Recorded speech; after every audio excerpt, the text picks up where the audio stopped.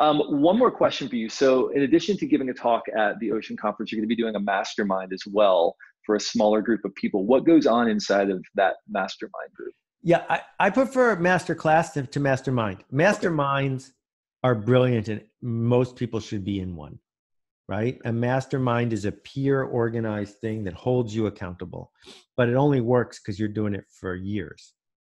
A master class is sort of a ripoff from, if Yo-Yo Ma is going to teach cello, you get a whole bunch of other cello players in the room, but not too many, and you can have an interaction. And so the idea is I come completely unprepared, except ready to be challenged. And what happens is someone says, this is my problem, and I'm unique. And I start answering it, and people realize they're not unique. Everyone had that problem. And once you start seeing that showing up over and over and over again, you realize you've fooled yourself into thinking you have unique problems that have no solutions, when in fact, other people are on the same path as you. And I love them because it's always fresh and it's always in the moment.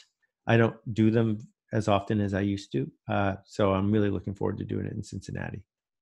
Yeah, it's going to be a phenomenal time, and I think people are going to be really challenged, and I think they're going to establish some new vectors for people coming out of this conference. I certainly hope so. So October 11th and 12th is the date. If you want to know more, go to oceanconference.org. Seth Godin is going to be there.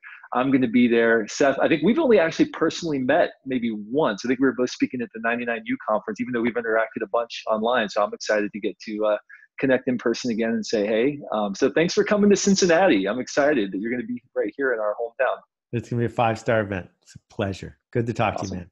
You too. Thanks.